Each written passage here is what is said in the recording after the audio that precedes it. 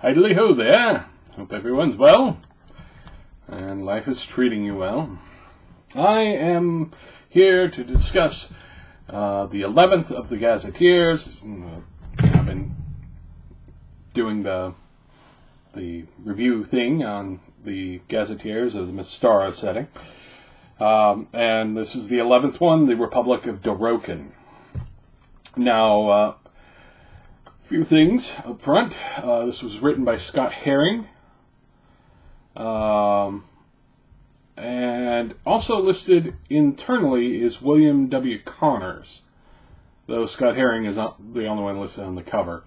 Scott Herring only did one other book besides this, so he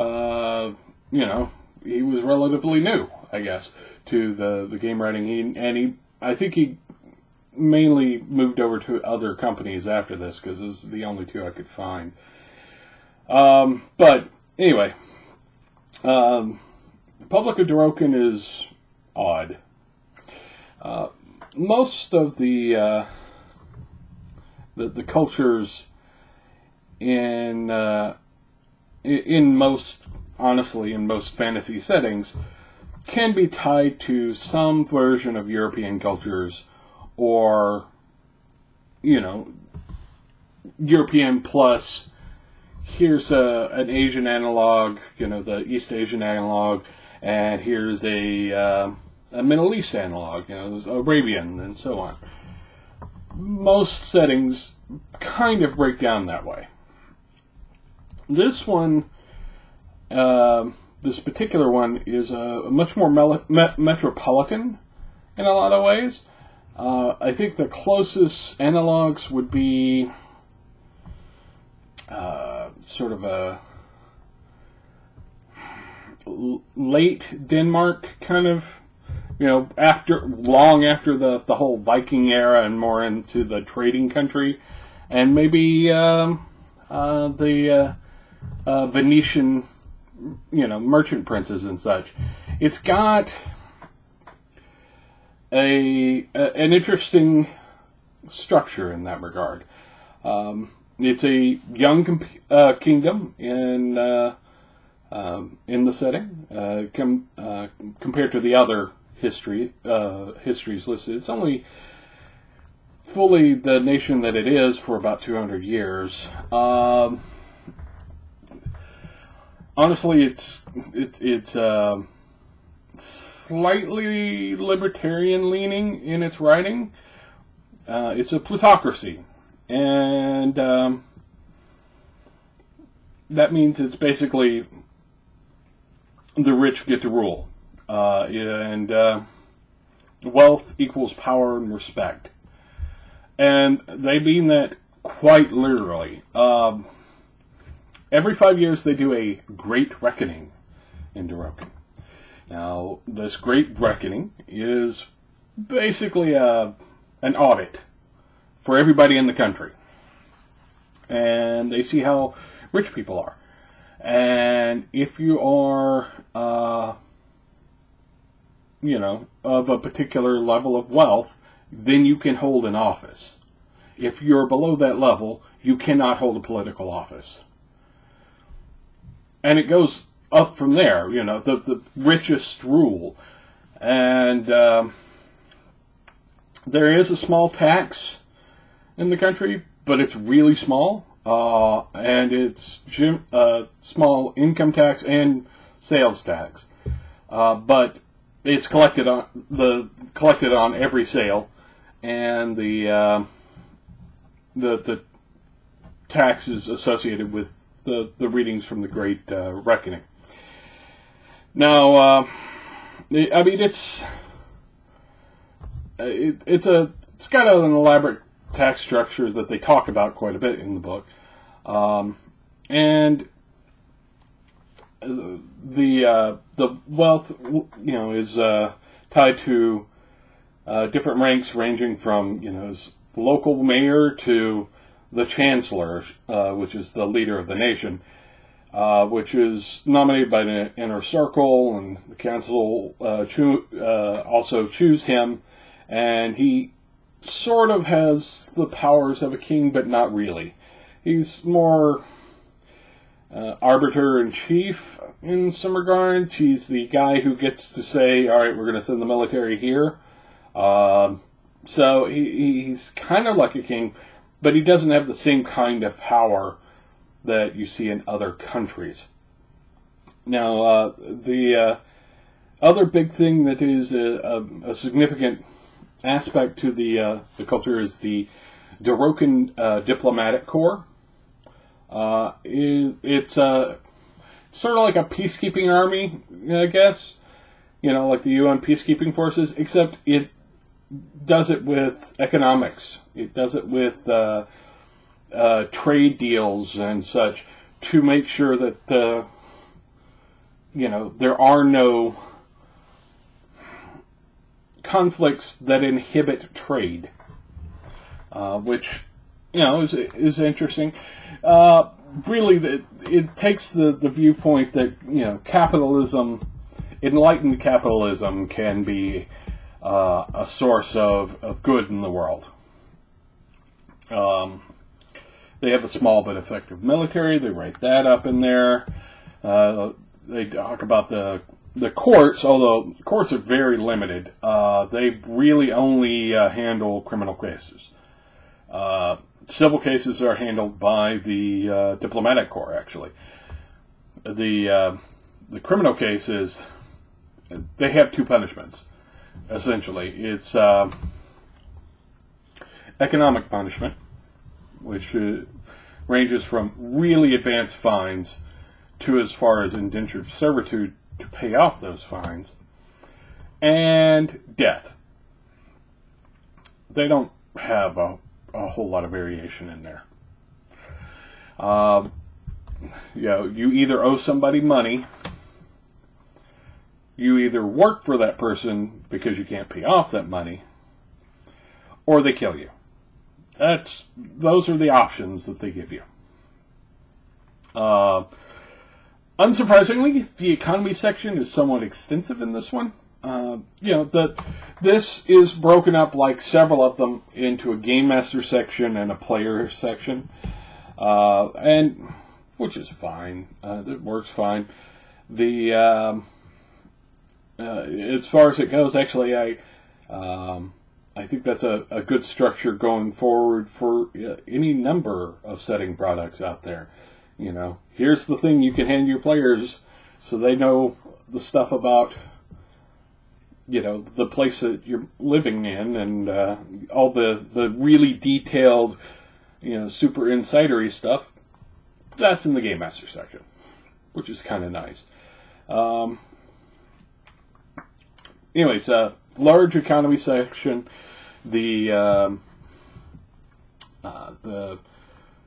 They talk about trade relations, caravan trade. There's a lot of caravan trade. This is not unlike the Mithrad Guild's Gazetteer, except these guys are mainly land-based. They do have some sea trade, but this is a mainly land-based trade. So caravan trade is much bigger.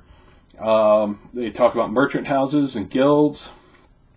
Talk about the kind of trade and industry that you find in the country. They do talk about the fact that there aren't a lot of non-humans in the country. There are some,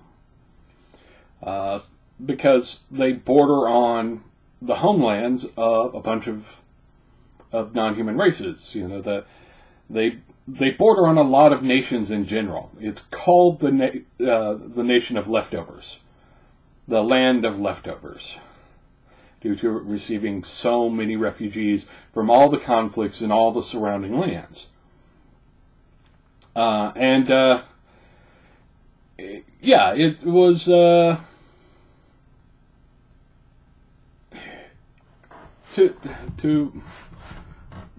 make it a little more clear, that sort of multiculturalism, I guess, is considered a strength, I guess.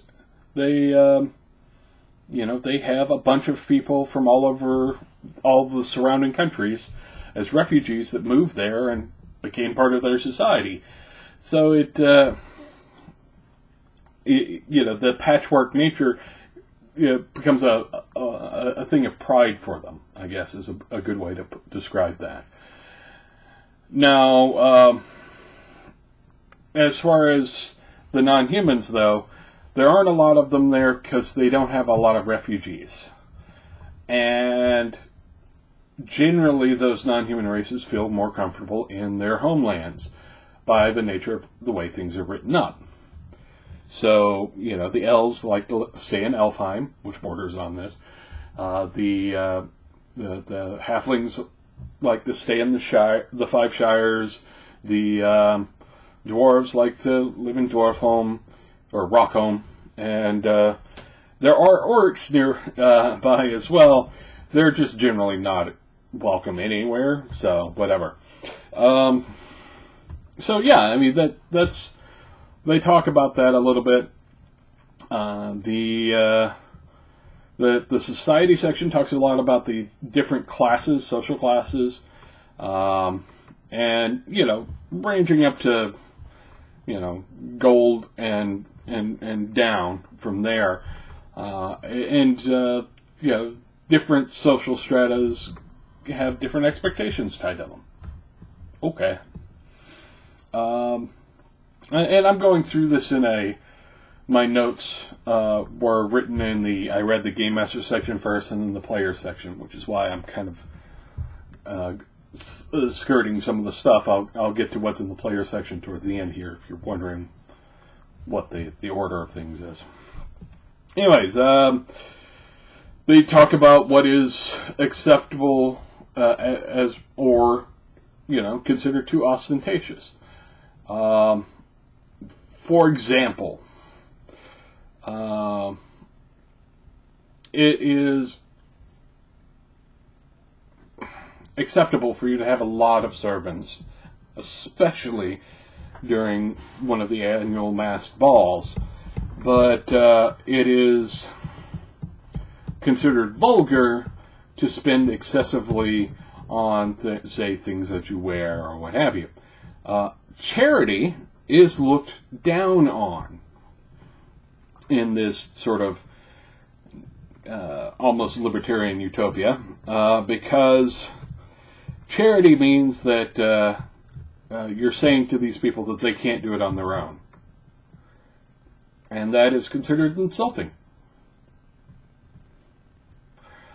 They got a lot of details about the different cities. Actually, one of the things I found interesting here is that there are a number of cities listed here, far more than a lot of the Gazetteers. They didn't go with the tactic of, here's your starting out adventure hub town.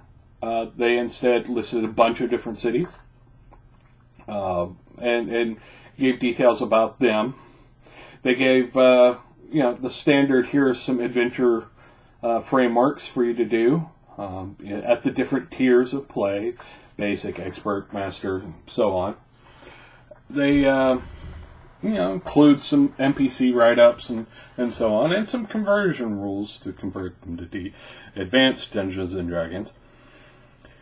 And that's pretty much what you find in the Game Master section. Now, in the Player section, it's much more written in an in-character voice. You get a lot of different perspectives from different narrators, essentially, telling you different ways of looking at different aspects of the society.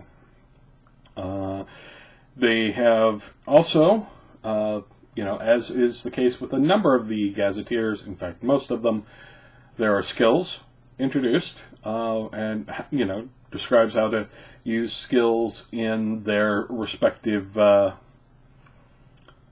nation, and, which skills are more likely to be there, and so on.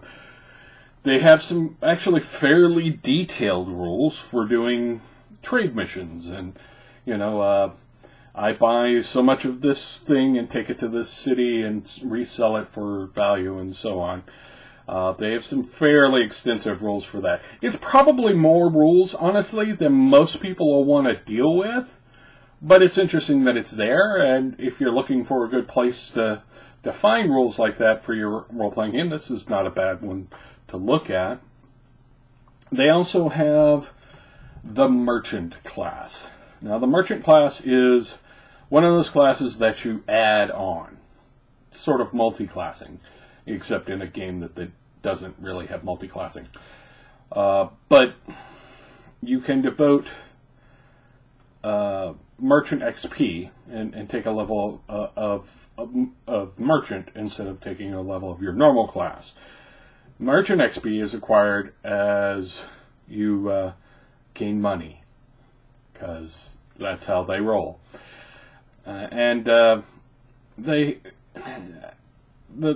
Overall, the class doesn't have a lot of things to it. It does have some spell casting, mainly spells related to trade, things like clear sight and provide food, that kind of thing. It's all right. It's an interesting take. I think making it a class is maybe going a bit too far, but it's there if you want to use it in your game. It wouldn't take a lot to convert that into 5th edition, though I would honestly just set up a background in 5th edition if I were doing it. But, overall, I liked this Gazetteer, but I think I like the content more than the writing, if that makes sense, which it probably doesn't. I think the setting, that this nation would be a great place to run a game. It's got lots of adventure opportunities, lots of excuses for you to travel, lots of things to do beyond just, I'm going to stab the bad guy. It's got a wide range of terrain, so, everything from deserts to swamps, it's all there. Lots of different cultures to draw on, so anything that you found interesting in some of the other cultures and the other Gazetteers, you could sort of bring that in. It's got a lot of adventure potential, and the competition between merchant houses is a great one. The diplomatic corps is a great idea for adventure hook factory. You just the diplomatic corps needs you to go investigate this and prevent a conflict, so they could send you to other nations and so on. There's a lot of good stuff there. The actual writing was it's kind of uninspired writing. The design of it was cool, but the writing was the art's okay. I read this in the PDF. They, included things in the original that you could cut out and make into, here's a wagon for my adventure. So if you wanted a paper cutout of a wagon, you could print off one of the PDFs in here and use that as a basis to do that. And it's got those in there. Like a lot of the Gazetteers. There were a couple of them that had ships as cutouts, so why not a wagon for a caravan? Sure, that works. Overall I liked it. I think ultimately my warm feelings from back when I did play in this setting boiled down to this particular Gazetteer in a lot of ways. It's not the only one that I thought, that stuck out in my head, but this one was, here's one that setting that gave you a lot of excuses for lots of different kinds of adventures. And I like a setting to have that. Many of the Gazetteers were more strongly flavored. I think that, for instance, the Emirates of Yalarum has a very strong flavor to it. This one is less strong than that, and that's fine. You know, it doesn't have to. They don't all have to be super strong in flavor, but it does give you a lot of options, and I think that's probably the most impressive bit in this one. While I say the writing's a bit boring, you know, the actual world building here is entertaining enough. Yeah. Anyways, that was the Republic of Darokin, and I hope you liked it. I will, move on to the next one, and it will come in odd time intervals because I'm weird. Anyway, thanks for watching. Subscribe, like, share with all the people, and I'll talk to you later. Bye.